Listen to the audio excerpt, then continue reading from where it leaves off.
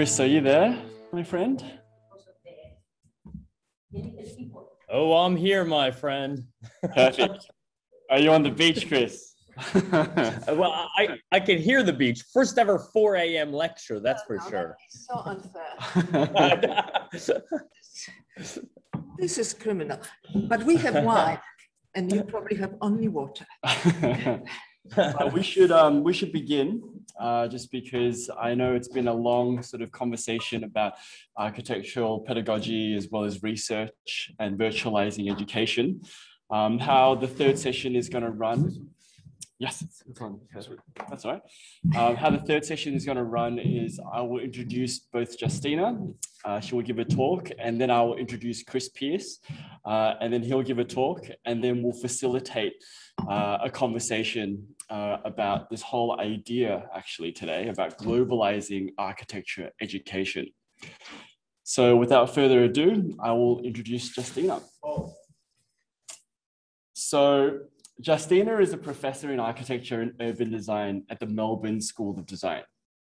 She researches urban design and architecture through practice and design globally by publication.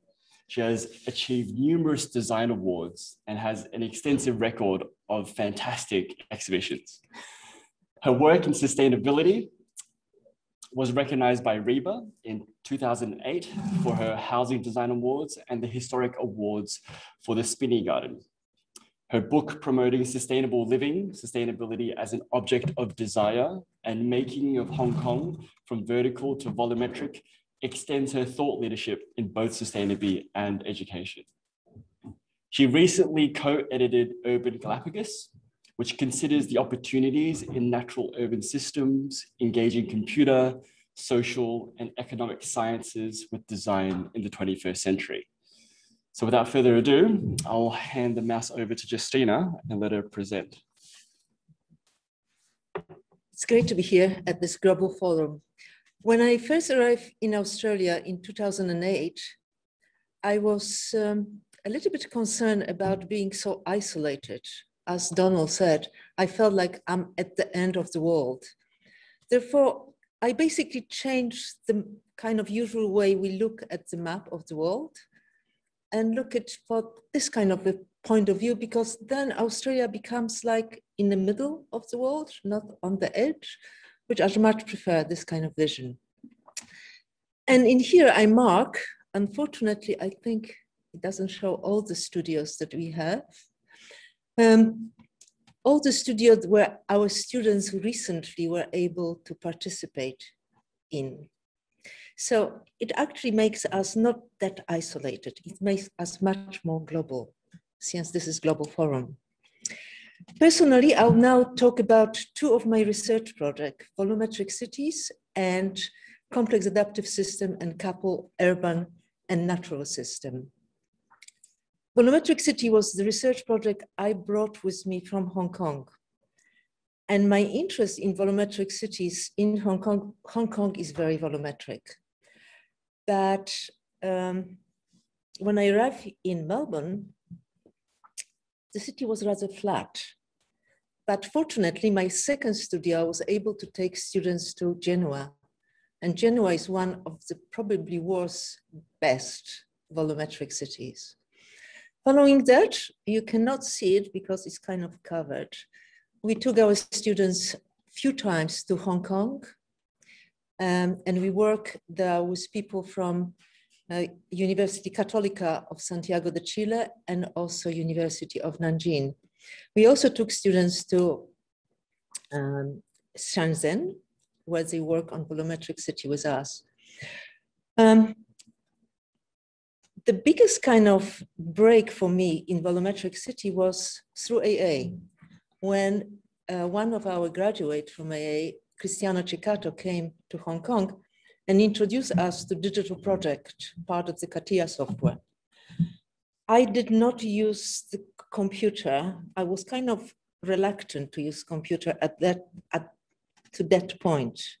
The moment I discovered CATIA and digital project, my attitude to computers changed completely, because for the first time, I didn't have to do plan section elevation. I could start with a point in space. And that was totally amazing. As a result, we ended up with exhibiting in Venice Biennale 2010, and a few years later, we took a group of the students to Shenzhen Biennale, where they part of the exhibition, and 25 students work on just one volumetric section. And obviously, when you do research, you do publication. So this is one of them. Next project is complex adaptive system. Again, in 2008, I was very lucky to be sent to South America for recruitment to our faculty, to our university. We visited Chile, Brazil, Colombia, and Mexico.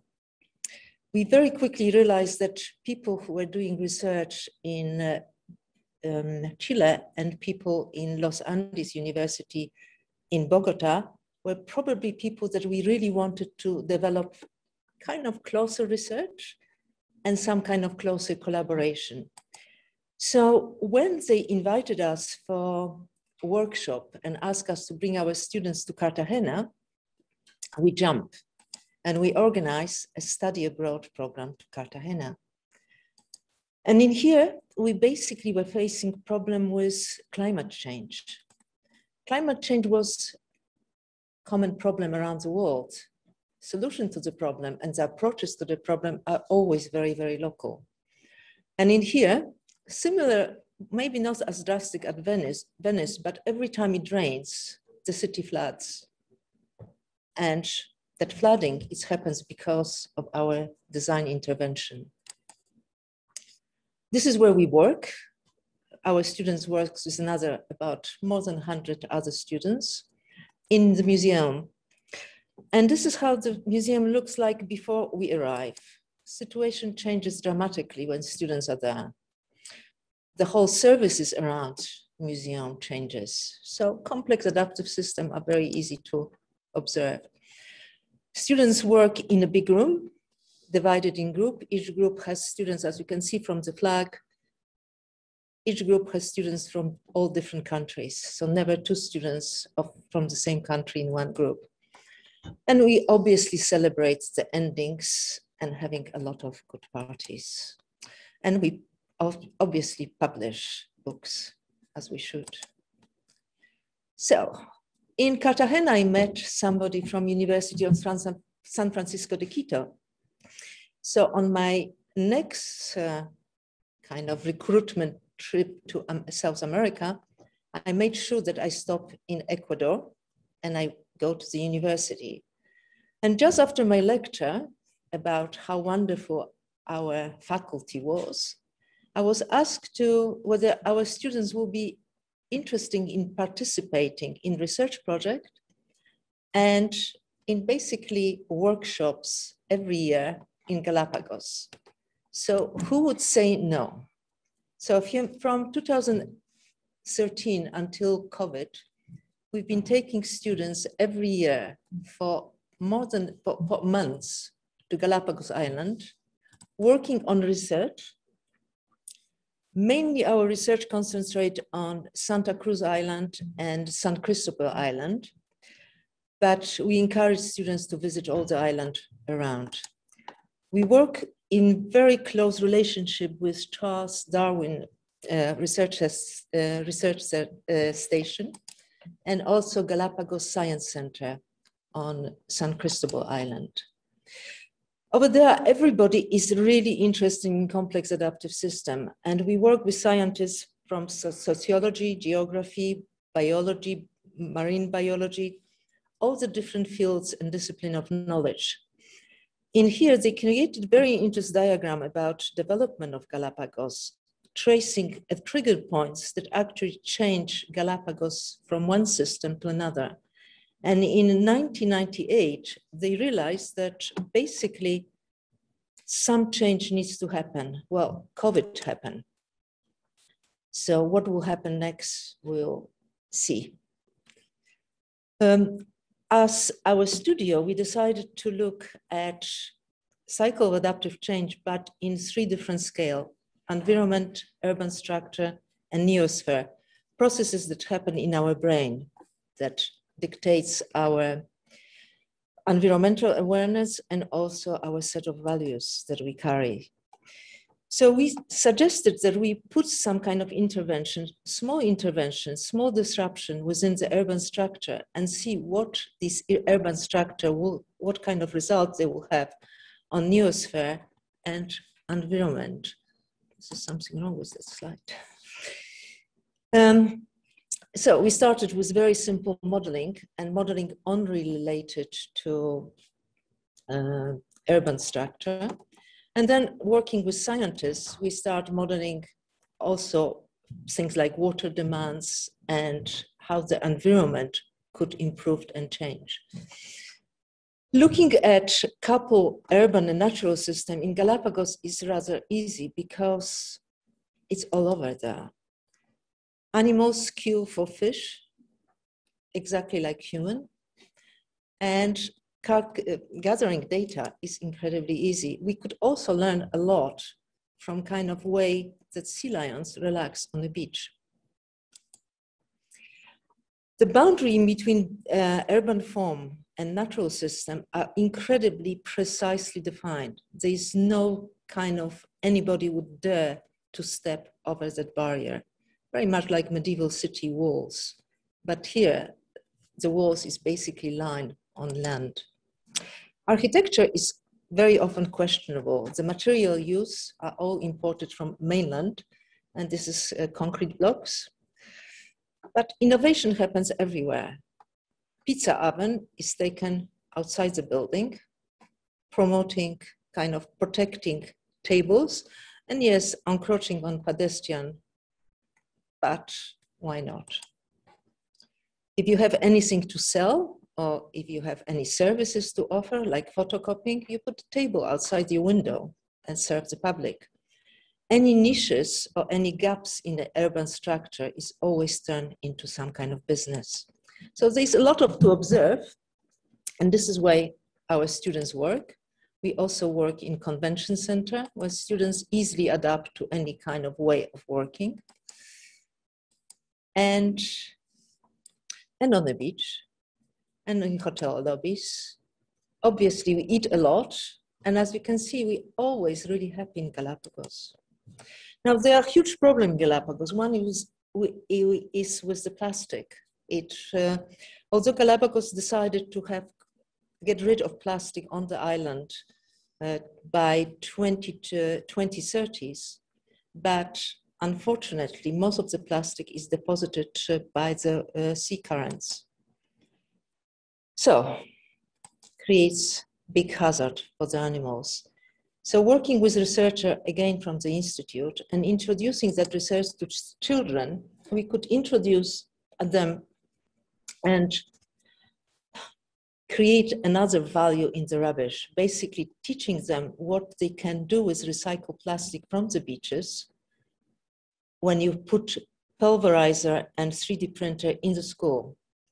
If the plastic is not allowed on the island, the amount of deposited plastic on the beaches will be able to create all the toys that they want.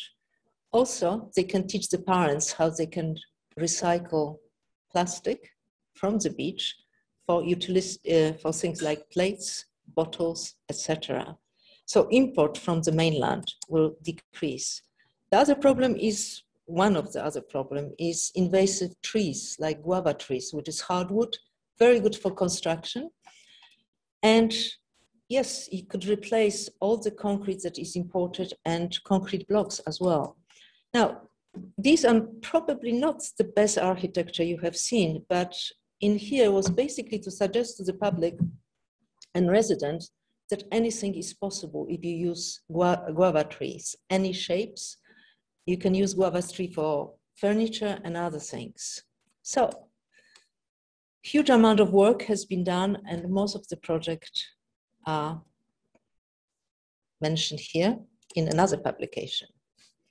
Well, when COVID struck, we couldn't take students anywhere. So we started again talking to people at University of Los Angeles saying, could we have a studio, probably online together, to make students a little bit of aware what's happening in the other part of the world?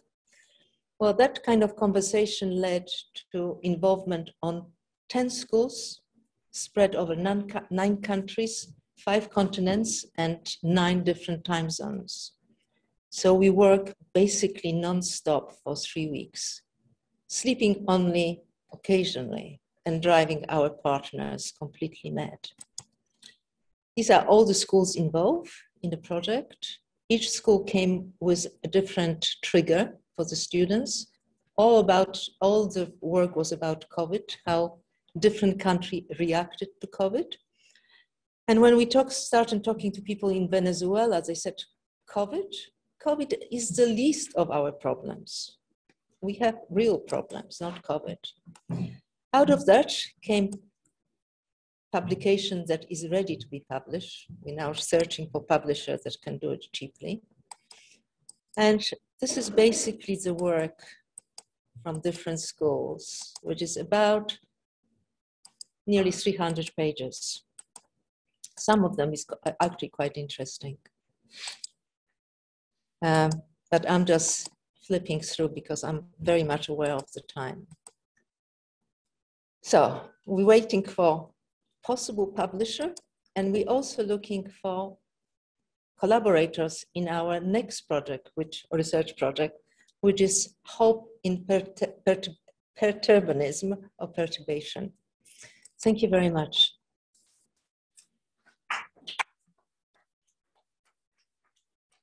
Well done, Justyna. You have to realize that Justyna actually just got her vaccination shot today. So she actually powered through this talk after feeling a little bit dizzy. So I have to say that was very well done, Justyna. Well, that's a good excuse for the presentation. Thank you. No, it was great. All right. So without further ado, I will introduce Chris Pearce. So Chris Pearce is an academic leader, educator, writer, curator, designer, director of creative agencies, and creative advisor in global networks.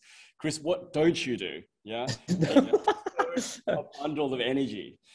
Chris has more than 25 years of higher educational teaching, research, and leadership experience in both the private and public sector. He was a key member to lead the AA's successful application for degree awarding powers. And for the last 14 years, Chris has been an integral part of the unit master system and has led AA Visiting School to what it is today, which is an integral global network of a part-time architectural course that tests, challenges, and proposes new experimental and provocative ideas. Correct me if I'm wrong, Chris, but I'm assuming that you'll be presenting something about the AA Visiting School. I am. That's absolutely right. Well, that's precisely what I'm doing. I'm a 6 ideas for a visiting school. Perfect. Super. Justyna, you started with a new map. So I thought I quickly rejigged my presentation to start with a new flag. So we've got a new map and a new flag, which I thought was absolutely fabulous way of presenting this session. This is a flag we devised about 4 or 5 years ago for the AA Visiting School. And I'm just going to talk briefly about the Visiting School as a form of global architectural education. So there's our new flag. This you all will know as that static set of very old buildings in London that we call the home of the Architectural Association. About 12 years ago now, Brett Steele and I sat down and brainstormed how we could get out of these buildings and spend some time, importantly, around the world, learning from the world, not expecting the world to come to us. So we devised this, the AA Visiting School, to put ourselves in extraordinarily different locations, different places around the world, and experiment locally, not expecting everything to happen in the center of London. We also didn't want to go out like this. So we found other references than the conventional tourist, and we kind of looked at Charlotte Perriand and Carlo Molino, who obviously the Alps was extraordinarily important to their work, and they became more of a kind of influence for us in how to construct a global form of architectural education. So we started in Dubai, and this talk is going to talk about 6 ideas for an AA visiting school. Visiting school, the VS being important because we thought, all right, visiting school, it's got to be very strange. So part of our kind of remit to everyone who works with us is to really explore and experiment. There's absolutely no regulatory body overseeing the visiting school other than the AA itself as a center for experimentation. So in that respect, we can pretty much push the boundaries just as far as we want, and that's what we look to do in the visiting school. However, you all, it was really interesting because when I sat down to put this presentation together, which I've given before in different forms, I thought how relevant it is to the situation we find ourselves in today. First of all, idea one, this is not something that Brett or I cooked up yesterday. This is something we've had around and been thinking about for 12 years. Schools are already invisible, now more than ever, but certainly this picture of Justyna definitely attests to the fact that schools don't have to be physical places. They are already invisible.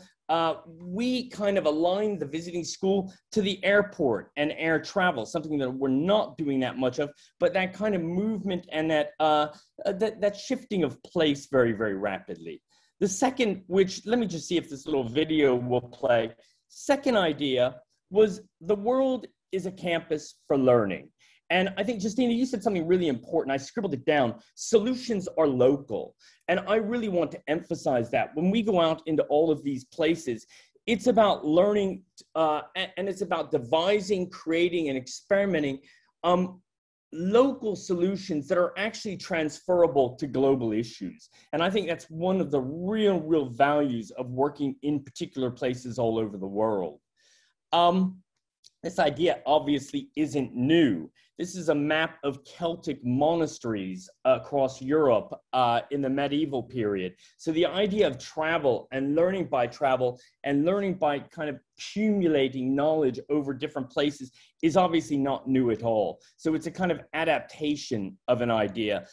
A huge reference has also been for us Cedric Price. Cedric Price and the Polyarch project, taking students in a reformed bus to learn through driving around England, sometimes driving unsuccessfully around England, but at the same time, learning by being out in the world and doing, not within these Georgian buildings in Bedford Square. And I think Cedric always had an antagonistic relationship with them, and I would say that I probably do as well, and hence the kind of desire to get out in the world and learn from it and bring some of that information back to Bedford Square. So this is what a kind of visiting school looks like roughly today with these spots all over the world. They are, as Mond has said, they are short courses. They are learning from particular places. But at the same time, we're also moving towards trying to network these different places around particular themes to build a global master's degree. And this is a global master's degree that would focus on themes and topics and different approaches to them in different places in the world. So for example, on the map there, you can see Los Angeles, Granada, and Chengdu. Housing is an issue in all of those places, but it's approached very, very differently in those places. And we would look at how those different places approach the subject of housing as a form of a global master's degree on housing. This is a little bit how the visiting school breaks down. We typically have about 1,000 or more students a year in different places. Kind of breaks down 50% international, 50% local and regional, but it also shows about the 86 countries that participate in the program and that are a part of this kind of, I mean, honestly, just a kind of experiment in architectural education. Idea 3, which we didn't want to forget in the formulation of this, is that you don't always have to go far. Sometimes the most exotic locations are the one closest to home. And that's absolutely in the case of the Architectural Association in Bedford Square, which we also see as a part of this global education network. And let me show you a little film of Emmanuel Veracruz's program down in Hook Park called Robotic Fabrications. So in the middle of the forest, what Emmanuel did for a number of years was literally customize chainsaws, so that the chainsaw was customized, was attached to a robot and then used to construct a building on site in Hook Park. So a really kind of interesting way of working with forestry wood, but doing that close to home in Hook Park, which is a property of the Architectural Association. Idea 4, don't forget, I've only got 6, so this isn't gonna go on forever. Schools are more like airports than destinations, a kind of vintage shot of inside Heathrow Airport, but I thought how incredibly akin it was to inside of the entrance hall to the AA. So that, again, institutions are not destinations. They're places that we pass through, learn from, contribute to, but are not these static entities, which they've so often been kind of approached as being. Idea 5, and this is an important one, kind of an important one, but also one to question in today's circumstances, is that the modern architect has always been a pilot. Here, Le Corbusier, obviously the whole idea of the aerial view. Eileen Gray and her fabulous kind of airplane light fixture.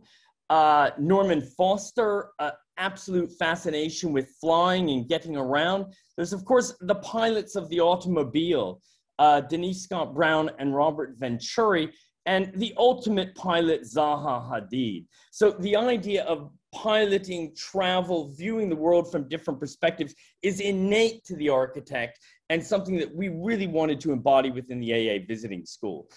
And finally, the last idea was just that mobility invents audiences, not only architects. And this is a really, really important part of this project. It's about the audience, the people that we collaborate with, the people that become a part of the conversation in the visiting school. And that extends all across the globe. This is a shot of a project that we did in Africa.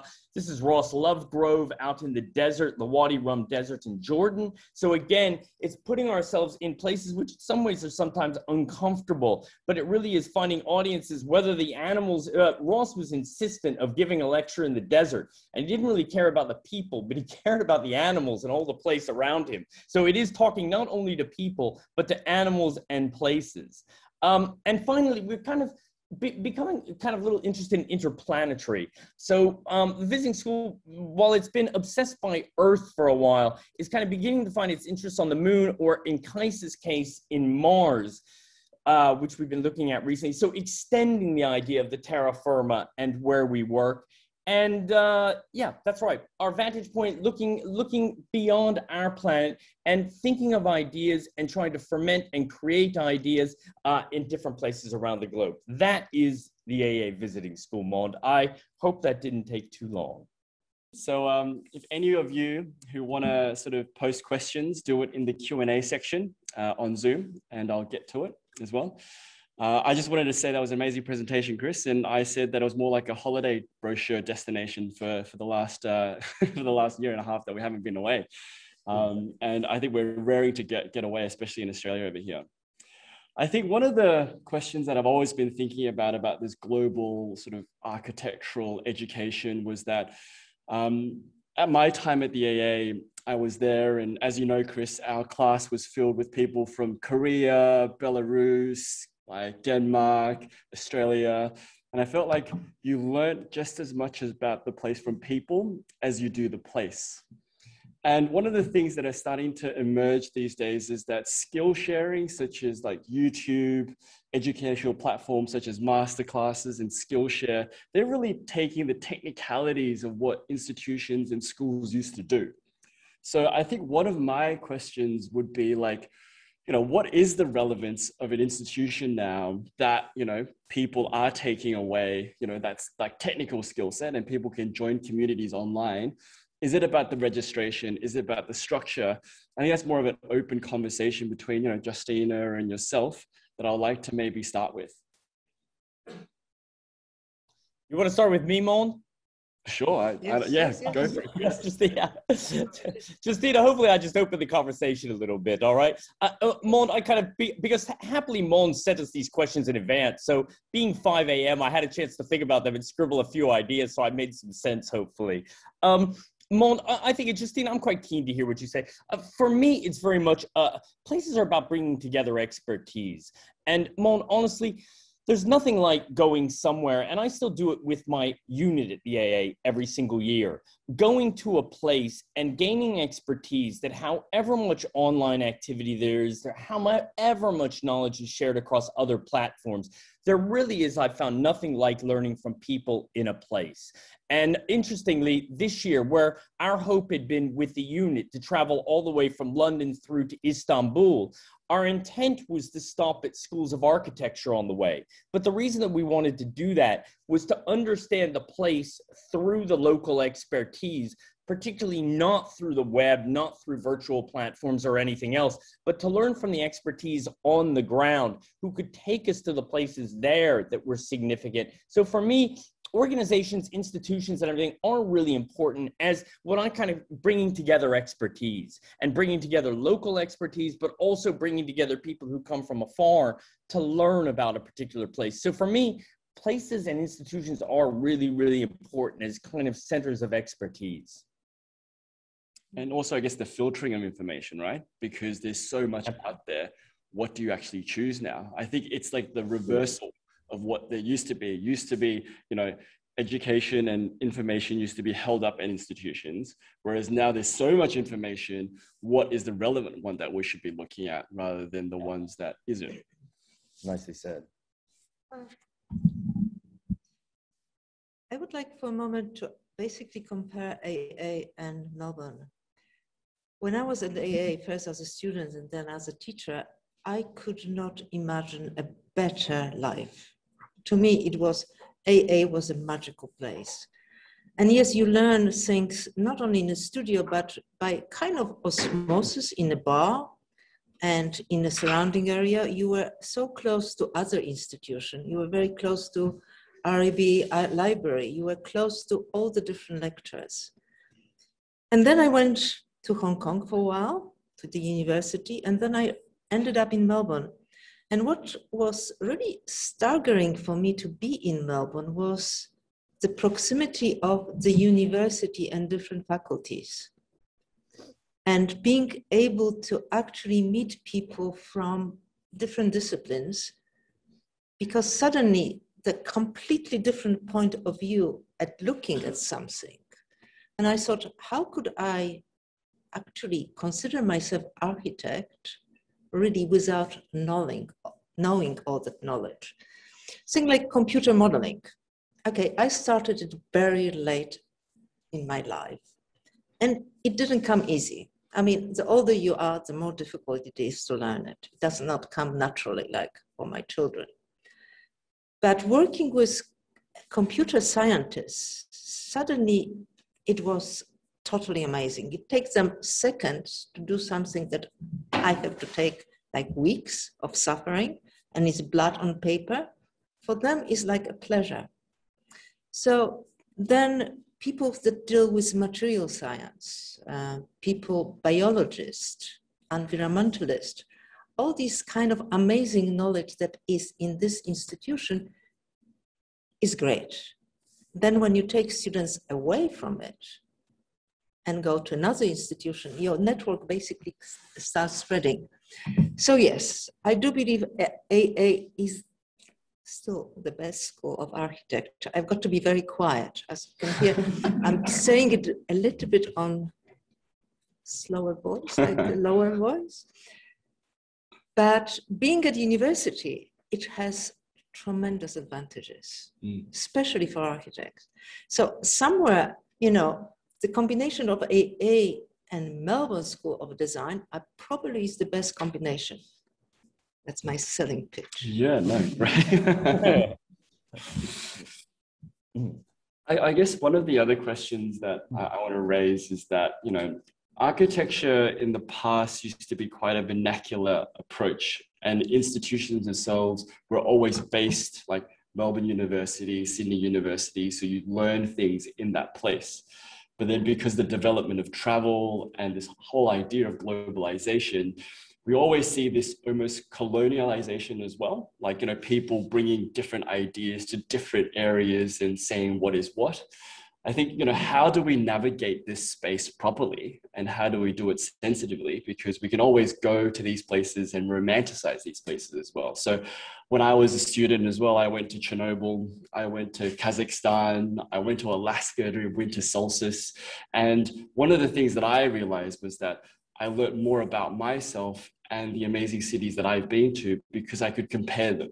I was able to compare these things and also break my preconceptions of what, you know, building is or what people do or how, you know, to live a sort of, you know, satisfied or fulfilled life.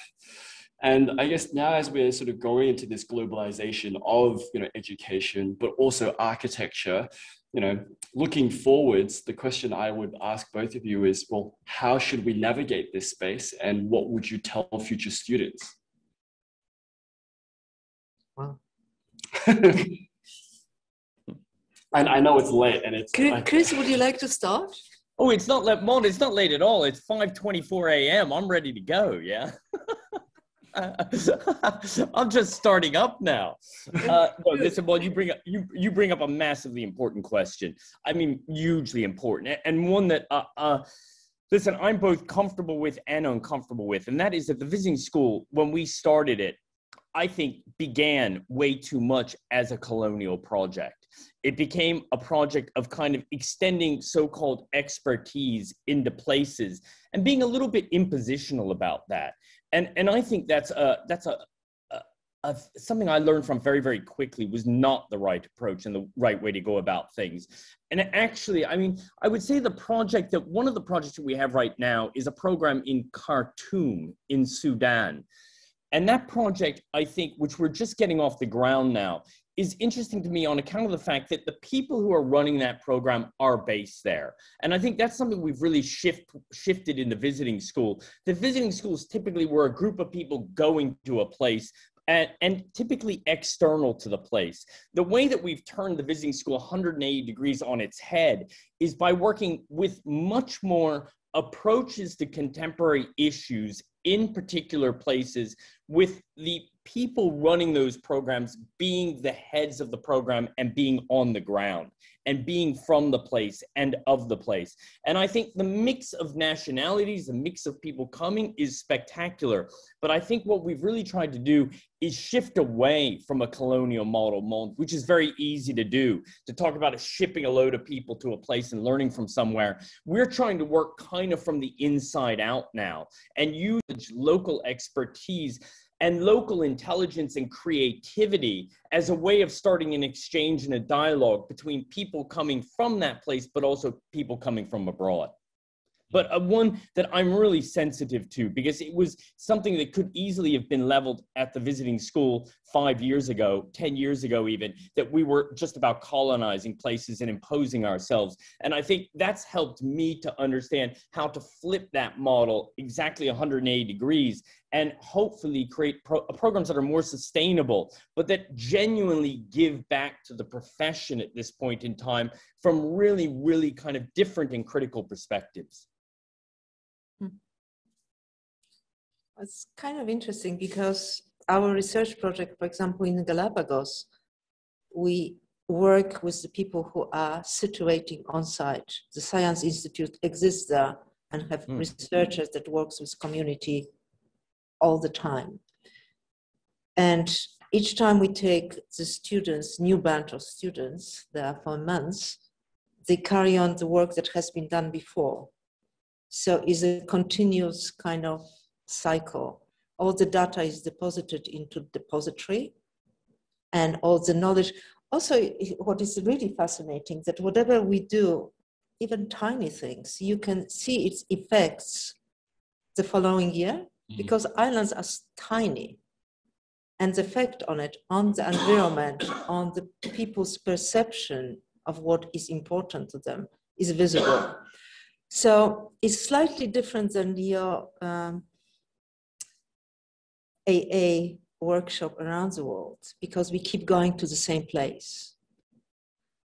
It does not answer the question, however, but it's interesting conversations and what could have equally interesting to your question. Because one of the main things that I think that, you know, from the conversation that you guys just had is that diversity and inclusion is something that has to happen for these types of programs to work. Well, also you're bringing students always from different parts of the world. And when students are mixed and seeing totally different perception of the bunch that comes from US, which are usually thinking that they know everything and they are experts. Sorry, Donald. And I suddenly saw you and I thought, oh my God. Nothing to do with, basically, I'm saying that certain nationalities see the problems differently. So as I mentioned, people from Venezuela saw the COVID as a tiny problem comparing with the problems that they had, et cetera, et cetera. So when you have people from different nationality coming and different part of the world with different culture, coming to the same place and looking at the problem, they suddenly see all these different, sometimes not really the same ideas, which needs to be discussed, and some kind of common grounds have to be found. And the population on, I don't know whether it's the same with a workshop, but I remember very vividly our first workshop in Galapagos when the mayor of Galapagos, one of the islands, told us, we hate foreign experts coming here and telling us what to do. Mm. And I thought, wow, this is the best meeting I ever had, because it really shows you have no right to come somewhere and tell them, we show you the right way. But, you know, you can change people's mentality slowly and gradually. And now the mayor is our best friend. Mm. Well, now he's not a mayor anymore, but he used to be our best friend. I like it, Justyna. I like the fact it's about asking questions. Yeah. I mean, what we kind of learned about asking questions, not making statements in a way. And by asking questions, you can learn so much and become part of it, and really kind of become part of a place in a way. I think asking questions is one of the key approaches that we try to take through all the programs of the visiting school, to inquiry through questioning as opposed to kind of trying to impose. And I think we did that very, very badly at first. And in learning about how to build, you know, if the theme of the session is global architectural education, it really is about how to build a global architectural education in 2021, not 1921. I just have a question from one of the Zoom members, actually. She was saying that, thank you for the presentation. Do you think it is possible for students to connect with local problems without being physically situated in a place? Of course, travel is ideal, but where it's not possible, do you have advice about how to engage when you're not at the local premises? Okay, well, I'll throw in really quick, and then Justyna, by all means, jump in. Listen, this is something we're just experimenting with now. And I think one of the best outcomes of the pandemic for the visiting school, it's had us become a little bit more open-minded about how to develop programs and how to work. So we're actually, and I know Beatrice is here somewhere, and Beatrice has been instrumental in helping us think about how to build what we call hybrid programs. And that is hybrid programs where we do have a group of people working in a place, but those might be people that are all local to the place, but then working online with groups of students and professionals everywhere around the world and engaging in a dialogue in that form. We're not expert at it at all. In fact, we're toddlers at it right now. But the idea is really, Mond, that we build programs that are accessible, that don't require travel, that don't require a huge carbon footprint, that don't use insane amounts of natural resources and everything, but somehow are still relevant, are still more than just a Zoom call, let's say. And we're trying to experiment with different hybrid forms with groups of people on site and groups of people online. But we've yet, if I was to be honest, we've yet to do one, or I've yet to see one that is really tremendously successful yet. And so I think it's an area we're experimenting in, but it's something that we're only just beginning to learn about. I find the question very interesting because the person asked how we can get involved with something else, not by physically going there. Well, you can get involved anytime you want. And you don't have to be physically there. It's mainly about maybe what you were saying before, asking the right question, how that involvement can happen. Because we take students not in order to show the population what could be done, but for students to learn something from being actually there. So they gather that local knowledge. Most of them come back from, if we take them, for example, to Galapagos, they all come back and they become environmentalists, which is a little bit scary in one way. And they stop caring that much about architecture, but they start very much caring about ethics. Is what we actually put in the world and what our design does to the environment. And that is kind of interesting because I start thinking after going backwards and forwards from the Galapagos for now quite a few years, I say, why don't we teach ethics? You know, doctors have their oaths. I'm not going to do any harm. Our profession doesn't have the same principle. And I don't know about any school of architecture around the world that teach ethics. Sorry, this is completely going in the wrong direction now, but that's basically the question that it kind of bothered me a little bit. Wasn't the old Melbourne model that when you graduated with a PhD was a doctor in philosophy? Well, sure, and you still is PhD, yes. So, but you're saying as like actual like it is elective... not the philosophy. I'm not talking about the. I'm talking about simple ethics. What do you do by putting whatever we're putting in the world? And yes, we're teaching students to put this wonderful towers in Melbourne. You know, they all working in the offices. Anyway, I will ask for next. I mean, I will wait for the next question. well, Justyna, I don't think that's a tangent, though. I don't think that's a tangent. I think you're absolutely right. But more students come away asking questions about ethics in certain cases than maybe about an architectural project. I think it's a very, very important point because I think that is absolutely what I've learned from all the places that we work around the globe. I mean, Mond, if you look back on it, your time in Chernobyl, your time in Alaska and everything else, you came back, I mean, ethics is a key part of it, and it is a key part of the education, and certainly one that you get through a global architectural education. That's something that it's called like environmental education that you don't get by desktop research. So I think there's this like advantage of desktop research that you can actually do a lot of, you know, high sort of, you know, opinions and learning through the internet as well as through your desktop, but actually to prove things, to actually validate things, I think you'll just have to go to a place. There's that sort of hybridity that we can, that, you know, sometimes our friends are closer on Facebook or Reddit around the world rather than our next door neighbor, and we can have those conversations, but being quite critical of it, and I think moving forwards is actually something that's very, very important, especially in this idea of globalization in architecture education.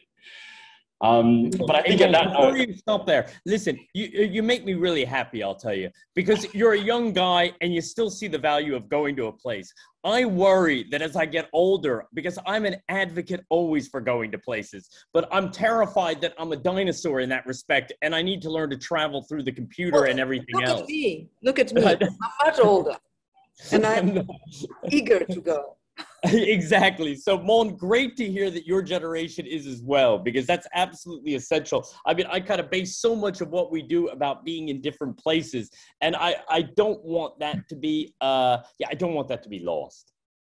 Absolutely not. Well, thank you both. I'm probably going to wrap up the session now, and what a 3 sessions it has been.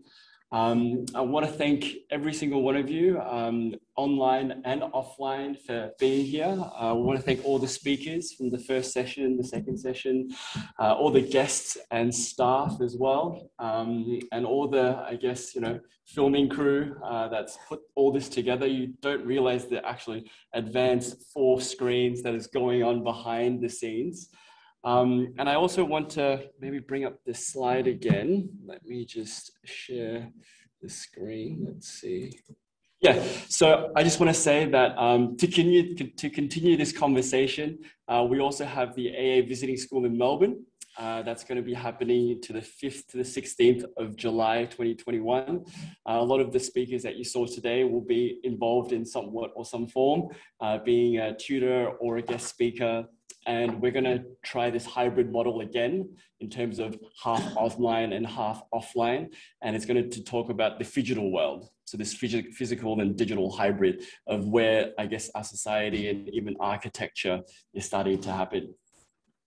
And without further ado, is there any final, one more slide? Yeah.